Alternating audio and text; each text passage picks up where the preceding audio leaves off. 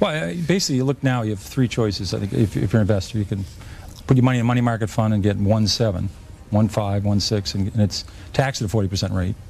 Or you can buy a 10-year treasury and get 4.7, and that's taxed at a 40% rate.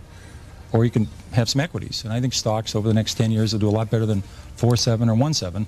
So I would have some of my money. Now, it's up to the person to decide how much they want to have in the stock market. For some people, 10% is aggressive. For some people, 50% is the right amount. It's a personal decision. And you can't go by these rules that if you're 25, you should be 100%. And if you're 45, you should be 50%. And if you're 60, you should be 0. And I guess burping a lot. I don't know what the rules are on people at 60, but I hate those rules. I think they're pathetic.